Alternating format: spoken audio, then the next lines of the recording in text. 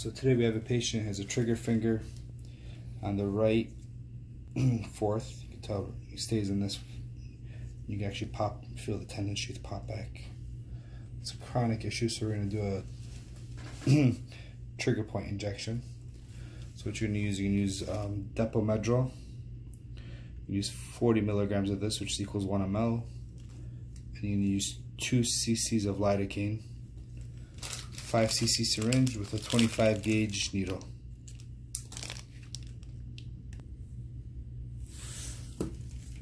So then we're going to go ahead and prep the area. A little bit of alcohol, circular motion.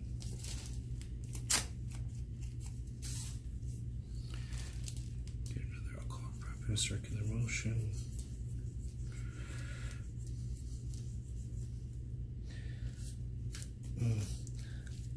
So I always like to mark my injection site with the tip of the needle. So you can feel the actual injection site, which is right there. You can actually feel the little nodule right there that the tendon is getting stuck on. Go ahead and mark that. You okay, sir? Yeah, I'm good. Okay. So it feels a lot of pressure, okay? Yeah. So now you have a beautiful circle. And you can tell exactly where you need to. So we're going to go ahead and inject parallel to the tendon at a 45-degree angle. If you hit the bone, you've gone too deep.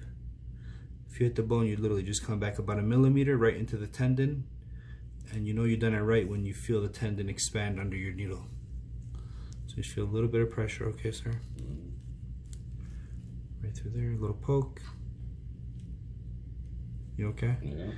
As soon as I get in normal, I like to give a little bit of lidocaine just to give it a little bit of numbing. You can actually feel it expand under you.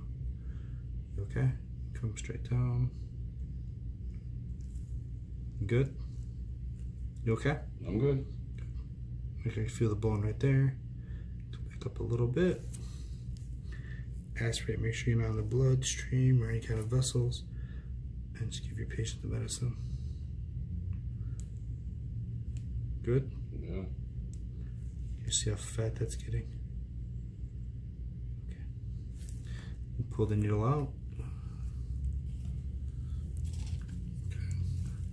I like to always massage my medicine and have my patient open and close. Yep. You can actually feel it popping under there. Good, perfect.